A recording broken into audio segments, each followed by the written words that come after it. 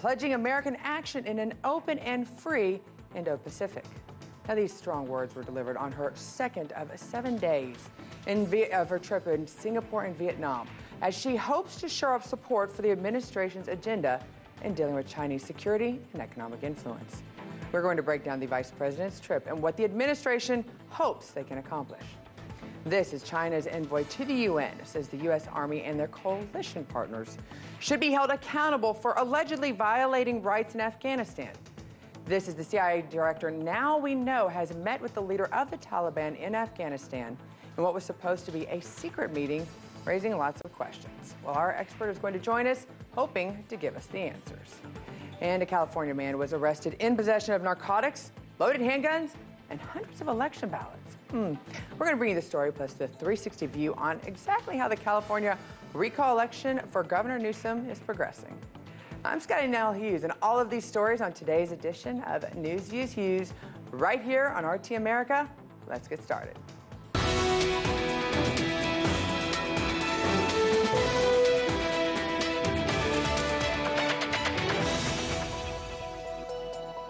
Well, following the debacle of the U.S. troop withdrawal in Afghanistan, the U.S. is in full damage control mode. Now, world leaders are wondering whether or not the U.S. is trustworthy or still the superpower of the past. The White House's answer to those questions? Well, it's Vice President Kamala Harris, who is currently on a 7-day trip through Asia with a goal of shifting the heat on China in regards to security and control of the South China Sea. In the South China Sea, we know that Beijing continues to coerce, to intimidate, and to make claims to the vast majority of the South China Sea. And Beijing's actions continue to undermine the rules-based order and threaten the sovereignty of nations. This as she discussed with Singapore leaders holiday gift shopping and climate change. But guess what she left out of the conversation? Focusing on the events in Afghanistan on her speech in Singapore. The stories that we are now hearing about the caution that if you want to have Christmas toys for your children, it might be the time to start buying them because the delay may be many, many months. Well, to add to this, China is now appealing to the UN, saying the U.S. and her allies committed rights violations in Afghanistan and therefore should be punished. So it seems like while Harris is going around trying to take little jabs at China, China went straight for the jugular and took it to the top governing body of the world. So I don't know if this is more odd than awkward, but I know a man who will. Steve Gill, former U.S. Trade Representative official, joins us now. Steve. Hey, Scotty. I just had to bring you in and ask you, what do you think of this timing and the motivation for the vice president's trip to Vietnam and Singapore? Does it fall in line with what's going on, do you think, in Afghanistan? Well, I think it was a pre-scheduled trip, but sometimes world events take over and you should, change the schedule. I think the optics of her being in Vietnam while we're seeing sort of a deja vu all over again, Vietnam withdrawal moment in Afghanistan is just the kind of optics that somebody in the White House ought to be fired for. Well, and that's the comment. It's like of all the time, if anything, if you are going over into this region, why would you not make this more of a focus of your trip? And yet very little is being said, which kind of goes along with what's happening here in the U.S. in regards to Afghanistan, besides just positive points. But in reality, we always have this conversation with any administration. What can a vice president actually accomplish?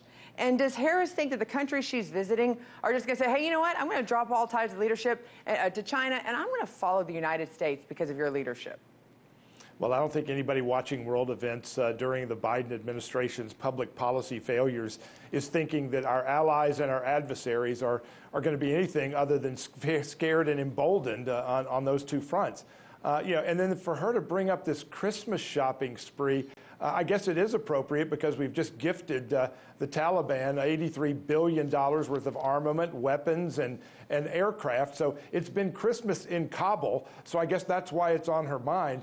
And then for her to also bring up climate change as an issue that might delay Christmas presents, I guess, again, the Taliban and the Biden administration are in complete lockstep, because the Taliban announced today that they're going to be doing what they can to fight against global climate change. So again, whether it's giving them free weapons for Christmas, or whether it's enlisting their support to stop the rising tides that may prevent Christmas in America, it seems like this is an administration that is off point on every single issue. And Steve, I mean, you have to think, when you're talking about a terrorist group actually talking about something like climate change, like they're a legitimate government, like other countries are supposed to be worried about, you have to wonder what is going on here. And you have to wonder, considering there's still chaos in the streets of Afghanistan, that the Taliban would even think to even bring this up. Seems a little bit, what's the word, oxymoronic kind of comes to mind. But then you also I like the moronic part. Yeah, well, but keep in mind, they are absolutely on a PR offensive to make it look like they're the kinder, sweeter, gentler, Taliban 2.0, and yet the stories we're already getting from Afghanistan of the torture, the brutality directed at women, directing at those who have helped the U.S., and now we've got this hard deadline that we're going ahead and pulling our troops out, while the Taliban is saying, there is no safe spot for Americans or Afghanis who are trying to leave here, while President Obama speeds up the process of removing whatever forces we have there that could help guarantee some sort of a simple exit. Well, and that's what brings us back into China on this, because China has gone to the UN and say, hey, guess what? The U.S. and all their allies, they've done wrong in Afghanistan. They need to be punished. I'm kind of wondering why China would take this to the UN, kind of drawing this line in the sand, saying, guess what? You're the country, you need to decide between China or the United States. Who are you going to stand with? Meanwhile, Kamala Harris today in Singapore was saying, we're not going to make you decide, Asia. Do you think Kamala knows that where these countries in Asia would actually choose to stand with in the present? Anybody watching world events right now that's an ally has to be concerned about whether this alliance is as strong as it pretends to be or has been under previous administrations. I mean, we saw basically the Chinese, show their muscle in Hong Kong. They're continuing to threaten Taiwan. If you're a Taiwanese resident or a Taiwanese business, you got to be terrified that the Chinese seem to be looking at what's going on in Afghanistan and in other parts of the world, figuring we can take Taiwan, and the Biden administration won't lift a finger to help them. Our allies and our adversaries, again, are watching very closely what's happening in Afghanistan, and sadly for America's future, the lessons that both are learning is not good for us. Well, and we've looked at Kamala Harris, and in the last 7 months, you've kind of seen her on the back burner. She was given in charge of the border. We know how that goes. Is the crisis still happening? And they sent her on this trip today. Some people suggest that they're trying to beef up Kamala Harris's foreign policy resume and see how well she handles it. Is this trip actually helping or hurting her in regards to how she handles diplomatic relations with countries that are both adversarial as well as our friends? Not when she talks nonsense about Christmas shopping and global warming and ignoring the global crisis that is going on in Afghanistan. I think, if anything, it underlines that she is not ready for prime time. But then is anybody in this administration really ready for prime time and the challenges that we're confronting?